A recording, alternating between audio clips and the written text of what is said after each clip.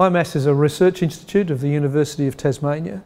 We collect data from around the world, but in particular in temperate Australia and in the Southern Ocean and high latitudes right through to Antarctica. What really distinguishes IMAS data is the amount of it, because there are so many scientists and research students working on data collection, and its scope, right across pretty much every aspect of marine science.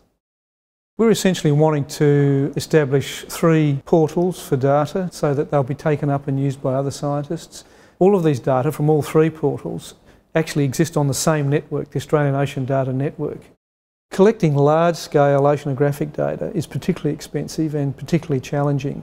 So having the data there, having them discoverable and accessible and in a form that makes them interoperable across different data types really means that we're gaining the most from the investment of collecting those data. The first one is the IMAS portal for IMAS itself. There's a lot of data collected here, so it's really important that those data are made available for reuse, that they're managed and curated properly. Reef Life Survey provides a really wonderful way to see about space-time variation on reefs around the world. There are now data available from actually thousands of sites right around the world in tropical and temperate areas. The research questions there are really important ones about how global change and multiple stresses are really impacting reefs worldwide.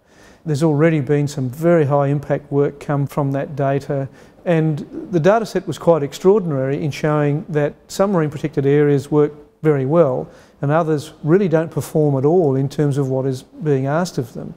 The third one is an international effort we're calling Temperate Reef Base, and it's basically a repository for any data from temperate reefs worldwide. Now, the first data to go into this is a data collected on kelp beds. The big question that we're trying to address there is how kelp beds are responding to disturbance in the face of climate change and other kinds of anthropogenic stresses. Again, kelp beds are just so fundamentally important in terms of their production, in terms of biodiversity, the kinds of fisheries they support, and yet we're seeing kelp beds change on a global scale. Many of the challenges that modern society face are large and complex ones, and therefore, by their very nature, interdisciplinary. So having large data sets that are available that can be brought together in an interdisciplinary framework can help solve some of these problems in a way that wouldn't otherwise be possible. Open data is important for a number of reasons. First of all, most of it is publicly funded, and if it's publicly funded, it should be publicly available. But the other thing is that data are always being used other than for the purpose which they were collected initially. We simply can't imagine how important data will be for particular questions or how they might be used in all sorts of creative ways into the future. In a more immediate sense, we have a range of stakeholders across all sorts of industries, from fishing to oil and gas, marine transport industry, aquaculture. So much of our economy depends on marine systems, and most of us live near the coastline. So that data is just really critical to us doing the right thing and making the right decisions around marine systems into the future.